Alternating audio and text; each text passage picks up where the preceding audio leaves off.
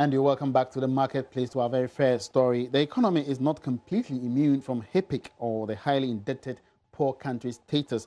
That's the verdict of Professor Peter Quartey, who is the head of economics department at the University of Ghana, Legon. The debt to GDP ratio of the country is currently higher than 70%, putting Ghana at risk of assuming a HIPC status. These were highlighted at the inaugural lecture by the economics professor at the Great Hall of the University of Ghana. The national debt of about 122 billion Ghana cedis constitutes more than 70% of GDP, making the country a high-debt distress one. Economists say if managers of the economy don't control the appetite for borrowing, Ghana will be classified as a HIPC country once again from its current status as middle-income economy. Speaking at his inaugural lecture at the University of Ghana, head of the economics department, Professor Quartey, explained Ghana is not out of the woods yet. In the case of debt service to total expenditure, it is even above the pre-HIPC level. The bane of Ghana's economy is not the lack of resources, but the lack of judicious use of resources or getting value for money. Ghana has poor debt performance compared to its counterparts, Kenya, Uganda, Nigeria. Therefore, we are in a comfortable lead. And we are cruising to HIPC levels.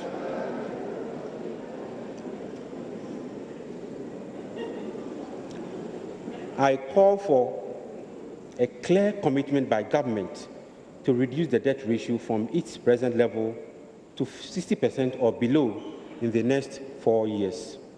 In fact, I call on civil society. Any attempt to increase the debt threshold is inhuman. We must stand against this. It is inhuman. Giving suggestions on how best government could use bonds to address the debt situation, Professor Quartey noted it would have been prudent to spread the risk of the recently issued $2.25 billion bond to several investors rather than dealing with a single investor.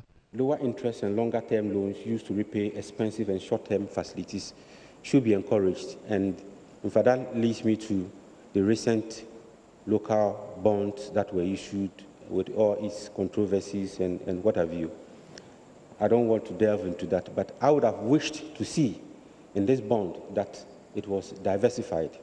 If you have just one optiker, if that person decides to upload, there could be capital flight, it can affect your local economy. I have no reason to question the process, but I would have wished to see that we had more than one institution buying rather than a single institution having over 95% of the. And away from that, Ghana should have another thermal power plant by December this year to augment the country's energy needs in the face of growing demand of electricity. Officials say the 400-megawatt plant to be filled with LPG and will be the biggest of its kind in the world. Lead contributor to the project, Indebtedness Energy, says the plant, upon completion, will be among the country's cheapest thermal power sources. President Akufo-Addo says the interest of the country will be paramount in negotiating the power purchase agreement with the private sector. He added the country is mindful of the challenges it endured during the recent energy crisis and has committed itself to ensuring the crisis will not recur. 5 years, our experiences with power supply have been traumatic. All aspects of our lives have been affected. The economy has been damaged, businesses have been destroyed, individual and family lives have been put under severe stress, and our self-confidence has been dented. Yes, in true Ghanaian style, we have tried to make light of a deadly serious and depressing situation with jokes. But we all know that this is not an experience where we want to continue an extra day. I am certain all Ghanaians are agreed that never again should we allow ourselves to get into a similar situation. As your president, I know that the problem of power supply is at the top of the list of problems that must be solved.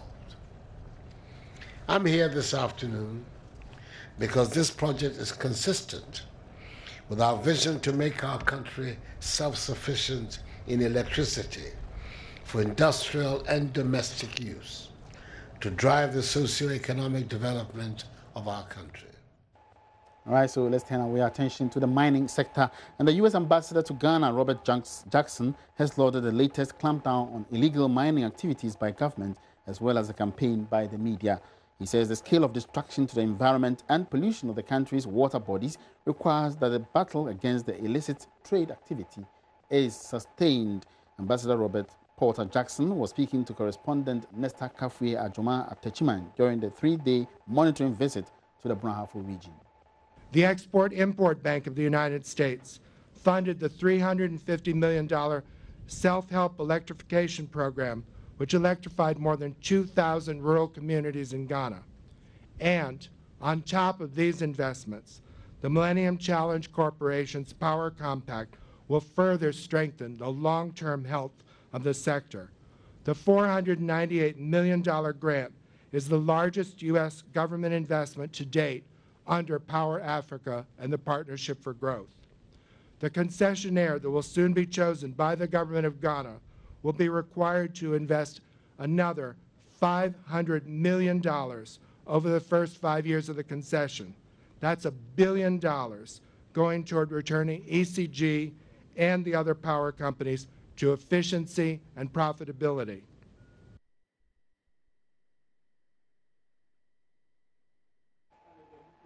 All right, now moving on, the Vice President of Sandvik Mining and Construction, Nuhu Salifu, has impressed on workers in the mining sector to look out for each other's safety in the course of their operations. According to him, this is key in protecting and maintaining indigenous human capital in the industry to the benefit of the economy. He said this at a ceremony to mark 2.5 million hours of work without a lost injury time by the West Africa operations of Sandvik Mining. This means the company's workers have in the last 4 years not recorded any injury serious enough to keep an employee away from work. Working 2.5 million man-hours translates into working 4 years and 4 months without sustaining injury that will see any of us at the hospital or absent from work. Though this seems a daunting task considering the precarious nature of our industry, here we are again today taking lead in the EHS 2.5 million man-hours LTI free and counting. Ladies and gentlemen, at the time of our last recorded LTI on November 26, 2012, we resolved that incidents of that nature were avoidable and will not be allowed to happen again. This is based on our firm belief that accidents do not just happen, they are caused. Our simple logic has been that if they are caused, then they can be prevented. Over the last 4 years, this is what we have applied ourselves to, and this is what has brought us this far. Today, we recognize every employee and our partners, that's our customers, regulators, and the service providers who have contributed to make this.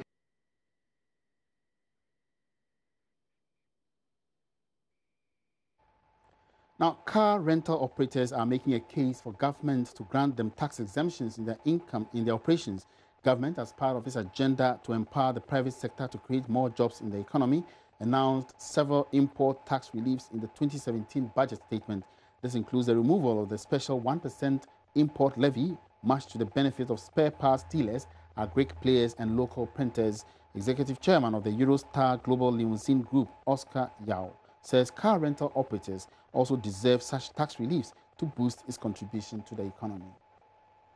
We take a closer look at concerns raised by car rental operators who say that government would have to grant them some tax exemptions as it has for spare part dealers. Early on, the government, through its 2017 budget, stated specific tax cuts to spare part dealers and as well operators at the ports.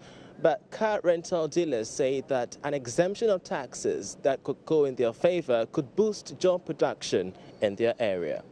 We should get the same status like the diplomatic mission. But if you use your car 2-3 years and you want to resell, whoever buys definitely have to then pay the duties. But how does government knows that Dr. A, Mr. A is a car rental company? That is why I mentioned that it is important for us to regulate ourselves properly. Then also, most importantly, so that people also don't abuse those kind of privileges.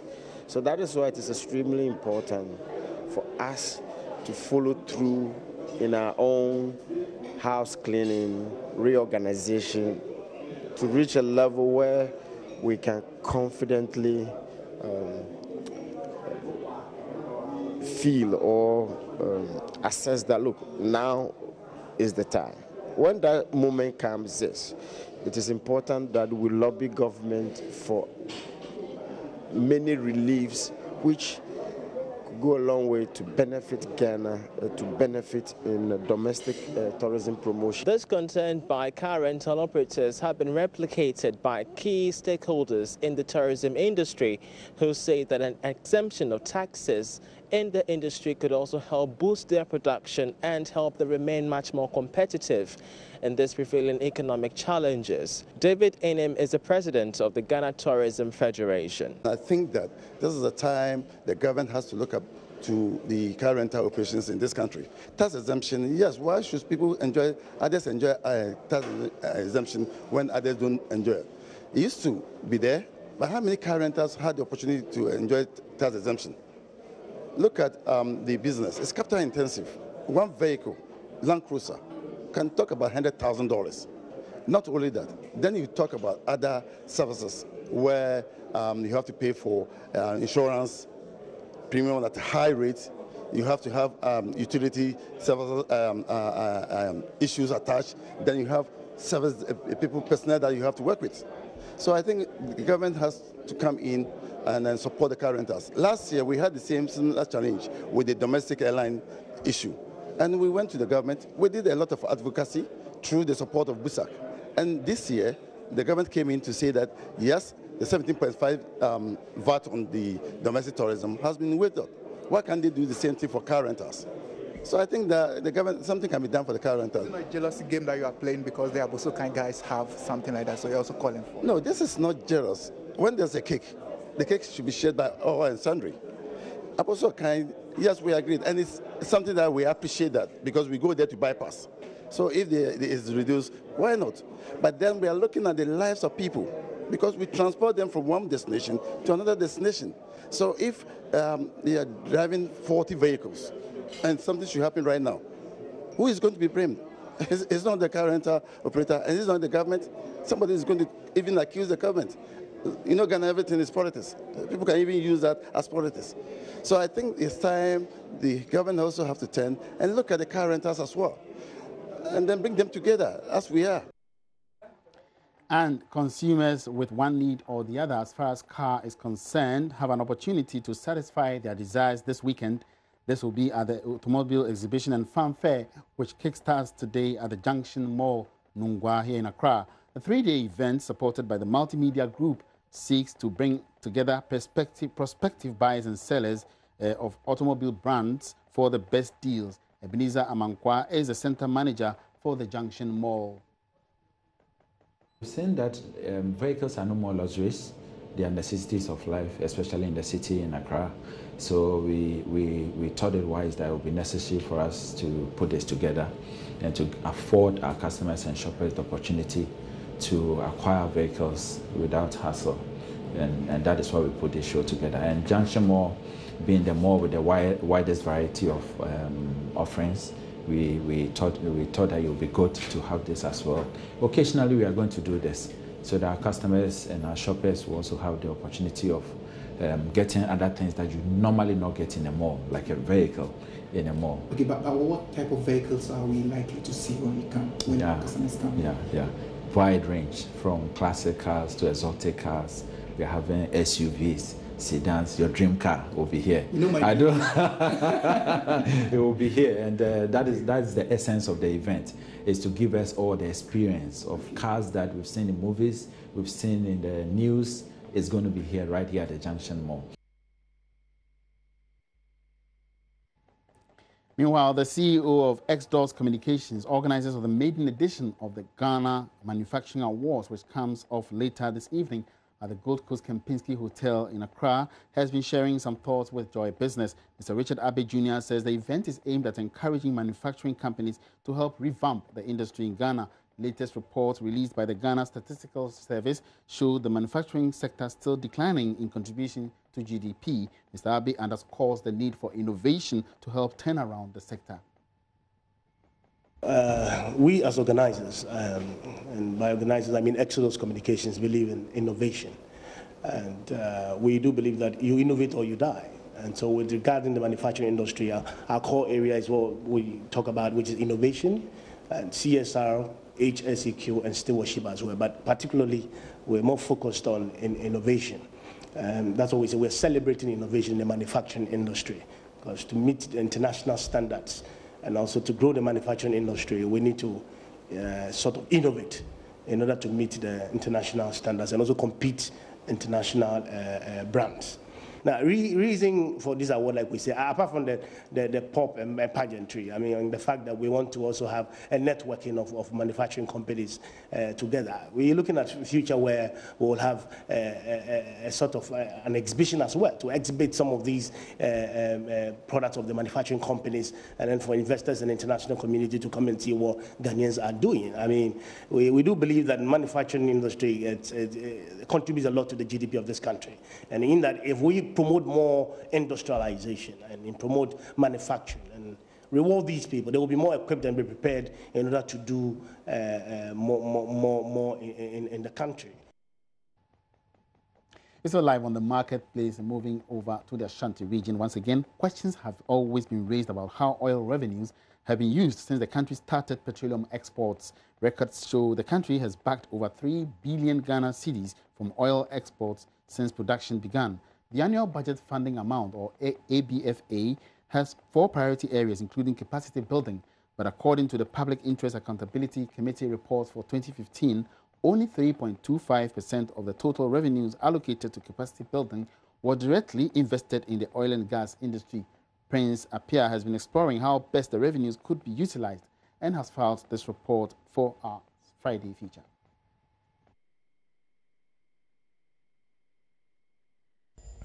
According to the Public Integrated and Accountability Committee report for 2015, only 3.25% of the total revenue allocated to capacity building from 2011 to 2015 went directly into the oil and gas industry. Out of 274.97 million cedis accrued between the same period, only 750,000 Ghana cedis was used as counter-funding scholarships for some students from KNUST. The over 90% rest was spent on consumables, supply of teaching and learning materials to basic and secondary schools, feeding and capitation grant, BEC and SHS subsidy for 2015 examinations. So what do industry players think about this? Dr. Steve Mantiao is coordinator for Integrated Social Development Center, ISODEC. Except for the first year, 2011, we have not used oil revenue to build technical capacity, to build capacity specifically for the oil and gas industry. We even took 2 million Ghana cedis of oil money and gave it to the Musicians Association of Ghana, Musica, in the name of capacity building. And the worry for me is the fact that this happened at a time when we have a dedicated fund for supporting education, the GET Fund, with a dedicated revenue stream, 2.5% VAT. So you ask yourself, if oil revenue funded all these projects, including even the free senior high school project of the government, then what did the GET Fund support? Energy think tank Africa Center for Energy Policy, ACEP, has indicated the capacity building component be replaced with education. Ishmaelaka is head of policy unit at ACEP. We believe that the capacity building component should be replaced with education. And it shouldn't just be school feeding and BEC subsidy and other things. We should have a dedicated plan that if we are investing so much in education, in fact, for the first place, what is the financing gap in education? If we know that we need 500 million every year in education infrastructure, you draw your plan that 3 years we are going to invest this much oil revenues in education. Then you have monitoring and evaluation schemes so that every year you monitor to see if there are deviations you correct. Then at the end of 3 years, we see that whether education has improved or not improved. Because the capacity building we are having now is very vague. Both the Petroleum Exploration Bill and the Petroleum Revenue Management Act stipulates the need for local content consideration in various aspects of the oil and gas industry. So I'm here at the Swami Magazine Industrial Hub, where there are more than 1,000 workers working in various aspects of engineering. In 2015, when they had a little push, they managed to build this famous Smarty Turtle. But their only challenge is capacity building. That is what they need.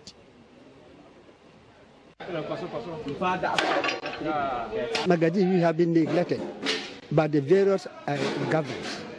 We don't have any support from anywhere. And moreover, they only use universities and then big institutions like that.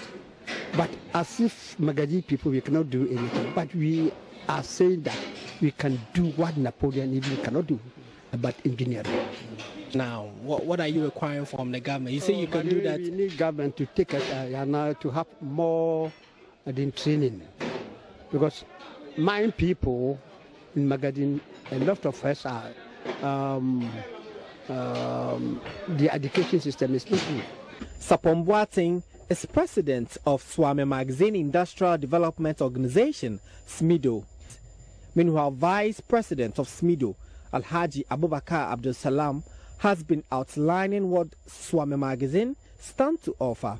I know oil and gas, they need more of welders. We have so many welders here.